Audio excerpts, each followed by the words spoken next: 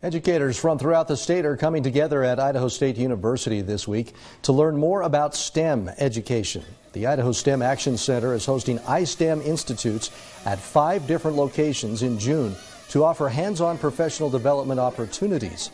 Each 4-day session will share knowledge and passion for teaching science, technology, engineering, and math. When teachers are helping students understand concepts, but they're also helping them understand career pathways and understand the process that they can go through as they go into higher ed and then go into the career field, we're really giving them the tools to give the students the strong direction, helping them to achieve and fulfill all of those gaps that are out there in STEM careers. STEM jobs in Idaho are projected to grow by 15.4% by 2030, outpacing the national average of STEM job growth at 10%.